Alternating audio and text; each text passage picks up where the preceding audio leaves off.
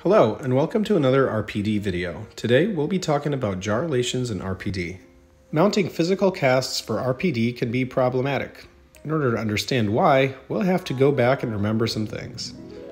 Centric relation is the position of the condyles when they're in the uppermost anteriormost position in the glenoid fossa. It's the position where the condyles articulate with the thinnest avascular portion of their respective discs. The position is independent of tooth contact and is restricted to a purely rotational movement about the transverse horizontal axis.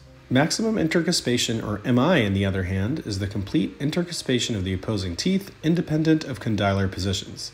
This is sometimes referred to as the best fit for the teeth, regardless of condylar position. An occlusal stop is an occlusal contact between two opposing posterior teeth. Occlusal stops are important because they prevent the closure of the jaws indefinitely. As seen here on the left, the patient with occlusal stops is able to stop closing their jaws, while the patient on the right with no occlusal stops continues closing until the anterior teeth touches the gingiva. That also causes a change in the vertical dimension, or what we call the vertical height of the lower face. Vertical dimension of occlusion, or VDO, is the distance measured between any 2 points on the patient's face when the patient is in occlusion. If the patient were to lose their posterior teeth that provide occlusal stops, they would automatically lose vertical dimension. In RPD treatment, you'll find that you'll frequently be faced with situations where you're either going to have a low number of occlusal stops or no occlusal stops at all. As a general rule of thumb, whenever you have an occlusal contact, you're going to use an MI position as your final occlusal position. And if you have no occlusal stops, you'll revert to CR as your occlusal position. In this lecture, we'll give you a simplified example of how to mount cases in MI and CR.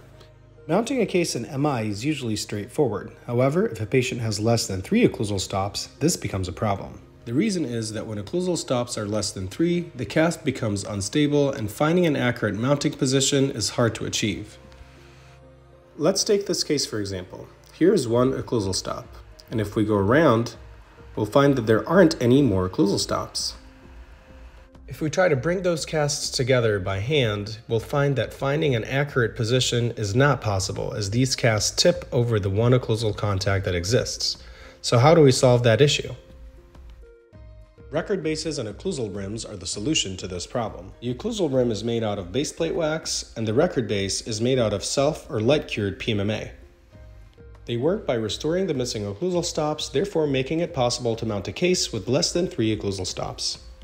Record bases are made on the diagnostic cast, and then a wax rim is made on top of that. They are both taken to the patient's mouth. The wax rim is then adjusted so that it does not interfere with the patient's occlusal stops. A bite registration material is used, and the patient is instructed to bite down. After the bite registration material fully sets, the complex is removed and replaced back on the cast, where it can be used to remount the cast. Now let's explore how to mount a case that has no remaining occlusal stops. In a case like this, the patient has no occlusal stops, has a loss of vertical dimension of occlusion, and a collapsed facial appearance. The first step is to re-establish lost vertical dimension with a record base and wax rim. Notice how the facial appearance is restored when the vertical dimension is restored. The next step is to position the patient in CR in preparation for the CR record.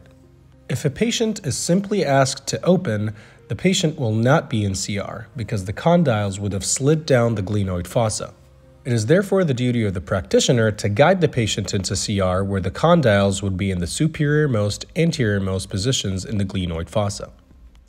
Multiple techniques have been described to do this, including chin point guidance, bimanual guidance, a leaf gauge, a repositioning device, or asking the patient to move their tongue to the roof of their mouth.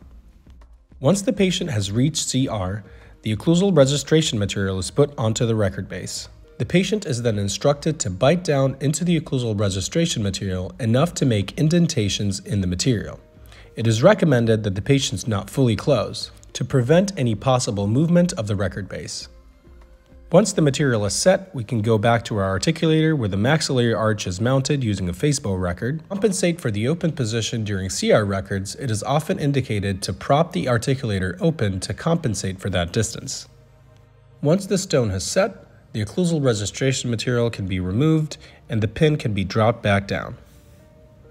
Now you'd have mounted casts that represent the vertical height determined during the patient's appointment. That was it for this video. Thank you for joining us, and we'll see you next time.